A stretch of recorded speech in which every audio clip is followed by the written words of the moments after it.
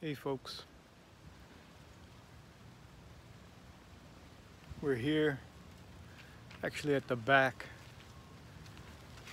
of a 58 unit apartment building that we're closing on in 50 days. The front's hard to take because there's a lot of tenants around.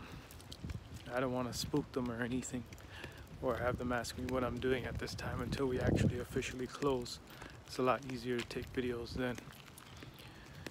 But this apartment building is actually 52 units, and then there's a sixplex down the street. The backs look fine, but the fronts actually look even more run down. Here's a laundry room. That's just how they have the siding and everything. So this place needs a good cleanup. A lot of bad tenant, not bad people, but unpaying tenants. This neighborhood, I'm here at this is where it backs onto this very nice park, which is right beside the city hall. They keep it nice.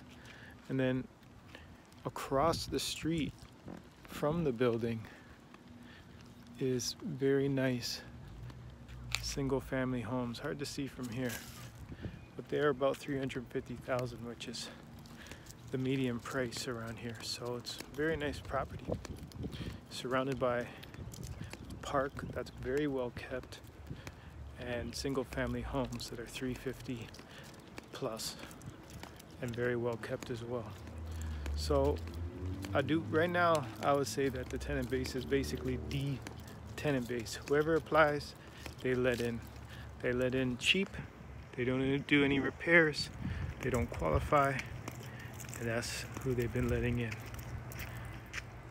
But this property can command a B-level, at minimum, tenant.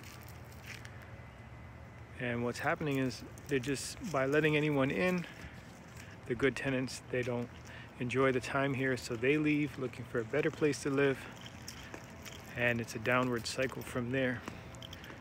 So what this place is really missing is property management and some capital investment. We're going to be painting the outsides, doing new gutters, adding some kind of wood slats or creative modern design, and doing just a lot of updating. Once we get all of that sorted out, that'll take quite a bit of time.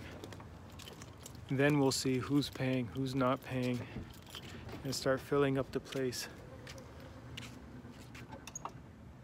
with people that we want to.